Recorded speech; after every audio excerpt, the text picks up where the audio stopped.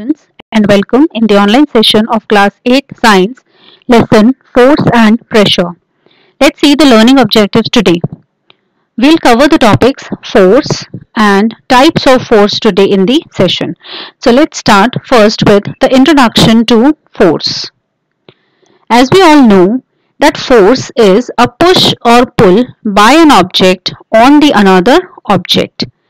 Push means whenever any object is forced away from the body, then it is called push. And if anything is taken towards the body, it is called pull. So, force is nothing but the push or pull by any object on the another object. And for this reason only, it is said that force is the interaction of the two substances. That means for the force to occur, two substances are required. One who is applying the force and the other one on which the force is applied. For example, see the diagram first. Here a boy has kicked the ball up in the air. So now the two objects are, one is the boy who is applying the push on the ball and the other substance is the ball on which the force is applied. So it is an interaction between the two substances. If you see this diagram, here also a boy is playing with the ball and there is a bat in the hands. So the boy is pushing the ball away from himself. That's why here also there is interaction between the two substances. One is the bat and the other one is the ball. So the boy is pushing the ball away from himself with the help of this bat. So force is actually applied by the boy with the help of the bat on the ball. Okay. And if you see the third diagram here two people, they are doing tug of war. Everyone knows what is tug of war. Okay, you can see this is the midpoint and they both are holding the rope. This is first person and this is second person. So first person is pulling the rope towards himself and second person is also pulling the rope towards himself.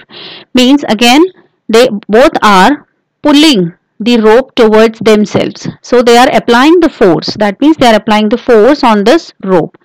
Okay. So these are some of the examples of force. So at last, how can we say that what is force? Force is nothing but simply a push or pull by any object on the another objects. Okay. And for this, two substances are required. Both the substances are interacting with each other.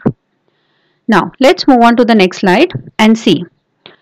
Now again, let us see some of the characteristics of force. So the first thing is that force is nothing but a push or pull of the object, okay, which I have explained you now only.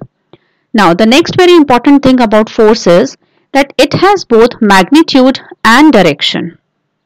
Suppose here this is a ball which is kicked by any person, suppose in this direction, okay. So now when the force is applied, this force has some value. Suppose I say that the force applied is 5 Newton.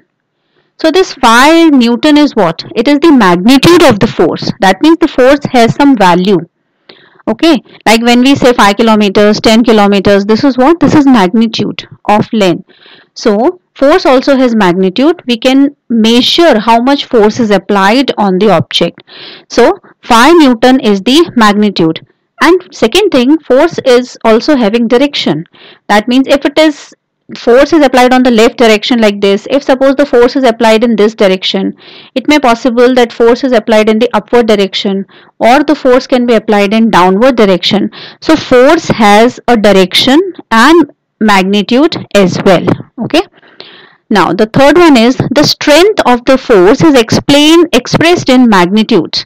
How much force is applied on the object, this we can come to know with the help of its magnitude.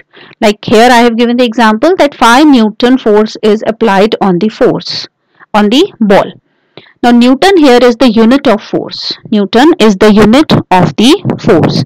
So every force applied has its magnitude as well as its direction. Okay.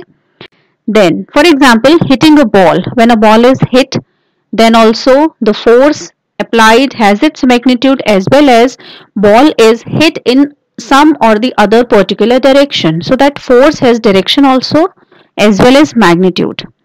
Kicking, when we kick something, then also the force applied has magnitude and direction.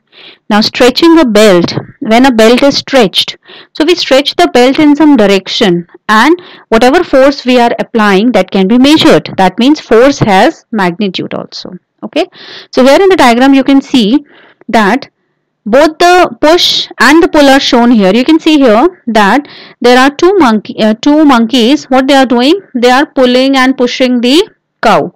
So the one who is pulling the rope towards himself, that is called a pull. Means he is pulling the cow. And the second one, the second monkey is pushing the cow in this direction. Okay. Here also pull is in this direction and push is also in the same direction. Fine. So they both are applying force on the cow so that the cow can move from its position. Okay. And here you can see that to stretch something, again then force is applied. Fine. Now let's see the next slide, that is types of forces. Now the first type, there are mainly two types of forces. One is contact force and the other one is non-contact force. So let's see the first type, which is a contact force. Okay. As the name only suggests, contact, that means we know that whenever a force is applied, two substances minimum are required. So when the two substances are in contact with each other, then the force applied is called the contact force. Okay. So let's see the definition. Force that can be applied only when it is in contact with an object. Means both the objects should touch each other. When they are in contact with each other, then the force applied is known as the contact force. Okay. Now see the examples here. The first one is, here you can see a man is holding the weight. Okay, so now you can see the man is holding the weight with the hands. That means the hands are in contact with the weight which is carried. Okay, so they are touching, the man is touching the weight. That's why the force is the contact force. Okay, and because it is applied by the muscles, so it is called the muscular force. This we'll discuss later. Then the next one, you can see the boy is applying force on the rope and the rope is in the hands. That means both the objects are in contact with each other. That's why again it's an example of contact force. Third one, here you can see frictional force. The boy is moving on the road. Fine. So what is happening here? Now the boy and the surface, they both are in contact with each other. So the force applied will be again in example of contact force. So now all these types, muscular, mechanical, frictional, we are going to study later. Fine. Now let's see the next main type of force is non-contact force. Non-contact force means that when the two substances are not in contact and the force applied is from a distance. Okay, both the substances are not in contact with each other. That time the force is called non-contact force. Now here you can see the first example, gravitational force. Gravitational force means it is the push or pull of the earth. Okay, so if a person dives from the aeroplane or dives from a height, so the person will fall down due to the gravitational force. So because now earth and the person is not in contact with each other, but still the force is working. So it is the example of non-contact force. Then electrostatic force. This activity you might have done, everyone, right? When you rub a comb or a balloon or a scale on the hairs, and after some time you'll see if you bring that charged comb near to the bits of paper, these paper are attracted towards the comb. Okay, so this force is acting on the bits of paper and it is the electrostatic force. Okay, and papers are lying on the surface and comb you have to keep on at a little distance above the ground, but still they attract, but still the charged comb will attract the papers. So it's an example of non-contact force. And then third type is magnetic force. Magnetic force, magnet attracts the things from a distance. So this is also an example of non-contact force. Okay, so what we discussed that forces are of two main types. One is contact force and the other one is non-contact force. Okay, now let's see one by one the types. Now first we are taking the types of contact forces. So first one here is the muscular force. Fine. Muscular force means the force which results due to the action of muscles. The force which is applied by the muscles, that is known as muscles of the humans or muscles of the animals or any bird, anyone. So force exerted by the muscles is known as the muscular force. For example, writing here. When someone writes, what we do? We are holding a pencil in our hand and we are forcing the pencil with the hand so that we can write some letters. That means we are applying the force by our muscles, by the muscles of the hand. So this is the example of muscular force. Now cutting vegetables. When vegetables are cut, again we are applying force with our hands. The muscles of our hands are working there. So that is also an example of muscular force. Okay. Here in the diagrams you can see the person is cycling. Okay. So here the muscles of the legs are working more. Muscles of the hands are also working, but more work is of muscles of the legs. So it is an example of again muscular force. Here you can see again a man is doing weightlifting. So the muscles of the hand are working here. Actually the whole body muscles are working here. So it is again an example of muscular force. Okay. Next one is now frictional force. Frictional force. Now let us first discuss that what is friction. Okay.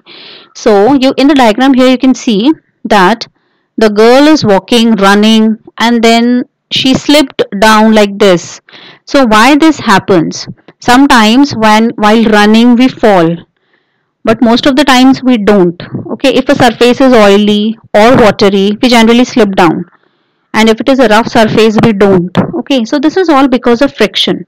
Friction is the force which acts when we are in contact with the surface. Okay, so friction means the force which is produced when two surfaces are in contact with each other and when the two surfaces are rubbing against each other. Okay, friction comes due to rubbing. Fine. If suppose there is a box here, this is the surface, and there is a box lying on the surface like this. Fine. And if someone is pulling the box in this direction, okay, there is a boy who is pulling the box in this direction. So what will happen now? You can see here that this surface of the box is in contact with the ground. Okay, it is in contact with the ground. So here, at this point, they both are in contact with the air. They both are in contact with each other. So they are rubbing against each other. So because of the rubbing, frictional force is produced. And this force is acting always in the direction opposite to the direction of motion. Now box was pulled this side, so box will move this side. But friction will act in opposite direction. So this is what frictional force which is acting in opposite direction. And here is your pull, which the boy is pulling this side. But the frictional force is acting in opposite direction of the pull. Okay, so let us see the definition now. The force of friction always acts on all the moving objects. Whenever a substance or any body is moving, then moving objects always have to face the frictional force. And the direction of the frictional force is always opposite to the direction of motion. If suppose you are walking towards north side, that means the frictional force will be acting towards south, opposite to the direction of motion. Okay. Now, a rough surface applies more frictional force than a smooth surface. Okay, this line is very important. Whenever the surface is rough, frictional force is more. Why? Because on the rough surface, when the object will be rubbed against the rough surface, more force will be applied and more frictional force will be produced. Okay. But if the surface is smooth, what will happen? If the surface is smooth, the object will easily slip down. Because the frictional force is less, the rubbing is less. Okay, so a rough surface has more frictional force than a smooth surface. Fine. So how can we define frictional force now? Frictional force is the force which is acting on all the moving objects and its direction is always opposite to the direction of motion. Means suppose the girl is running this side, so frictional force will be working in opposite direction like this. And it is very true that frictional force helps us to walk, to run, to jump, all this we can do only because of frictional force. Frictional force balances us.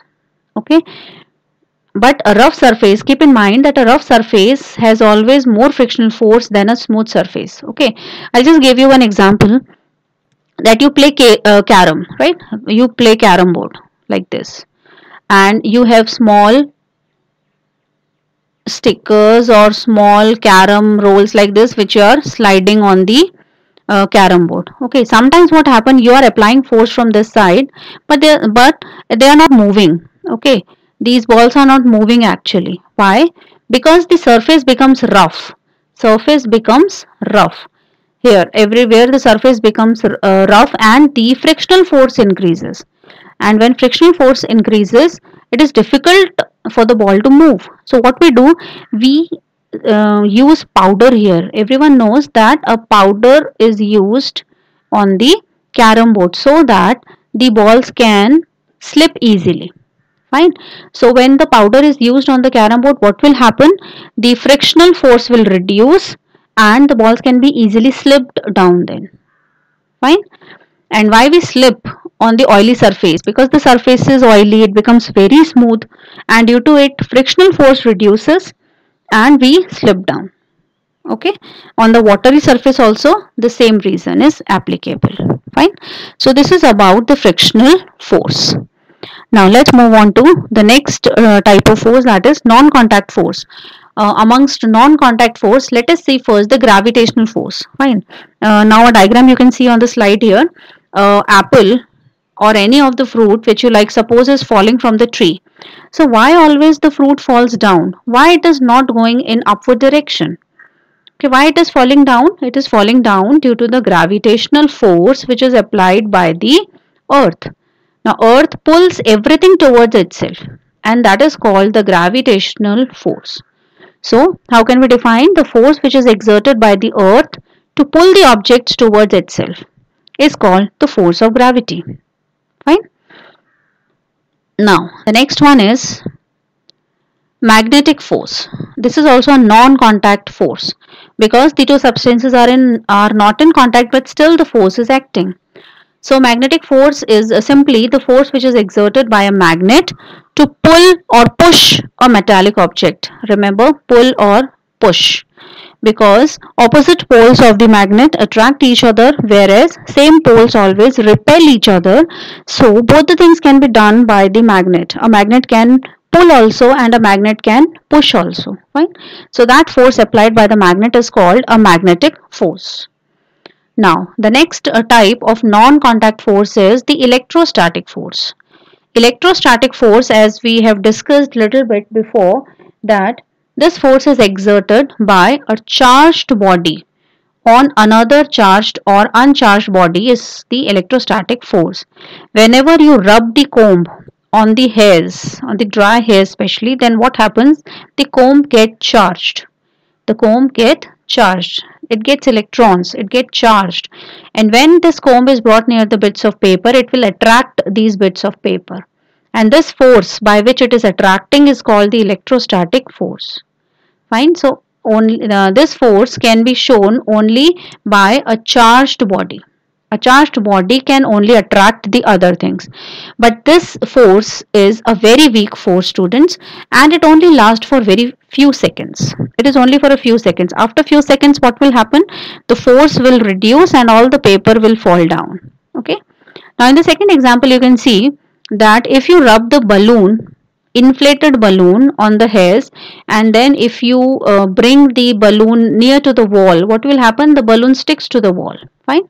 Nowadays this method is used in the birthday parties at home also, how to attach the balloon onto the walls. So tapes are not used nowadays. What the children are doing, they are just rubbing the inflated balloons on the hairs and they stick the balloon on the wall. Fine. You can see here the charges.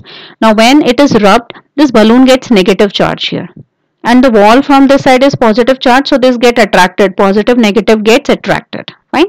So this is an electrostatic force, but it will last for few minutes or few seconds only.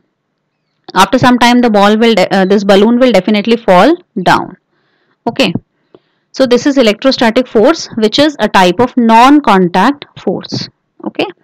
So now let us summarize what we have done today. So today we have seen firstly that what is the force. Force is nothing but a push or pull which is applied by an object on the another object. Then we discussed about the various types of forces. So there are two main types. One is contact force and other one is non-contact forces. Fine. What is contact force now? Forces which is experienced by bodies when they are in physical contact with each other. Fine. Contact force means the force which is applied when the two substances or the two bodies they are in contact with each other. And what is non-contact force? It is the force which is experienced by bodies when they are not in physical contact with each other. Fine. Some types of contact forces are, one is muscular, when the force applied by the muscles of the humans, then it is called the muscular force. Here you can see two people, they are pushing the box. So they are using the force applied by the muscles of their hands. So it's a muscular force. Then frictional force, as I told you that this frictional force, now see, suppose this box is pulled towards this side. Okay, this is shown by the arrow. Motion is in this side. So friction will always act in the opposite direction to motion. And this is due to the rubbing between the surface of the box and the ground surface. Here is the rubbing, and due to which this frictional force is produced. Okay. So the force acting opposite to the direction of motion is the frictional force. So these two types of contact forces we have studied. Then in non-contact forces, we have understood first one, which is magnetic, which is the force exerted by the magnet. Then electrostatic, the force which is exerted by a charged body on another charged body or uncharged body. And the third one, we have studied the gravitational force, that means the attractive force which is exerting between the two objects, and one should be earth.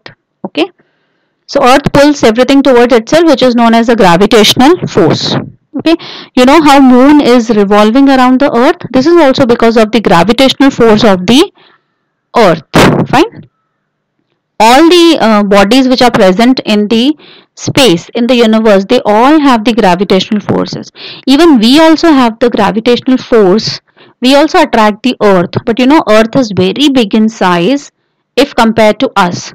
So our gravitational force becomes negligible, zero, in front of the gravitational force of the earth. More the size of the object, more will be the gravitational force. Okay. So this was all about today's session. So we'll meet in the next session. Till then, stay home, stay safe, and take care.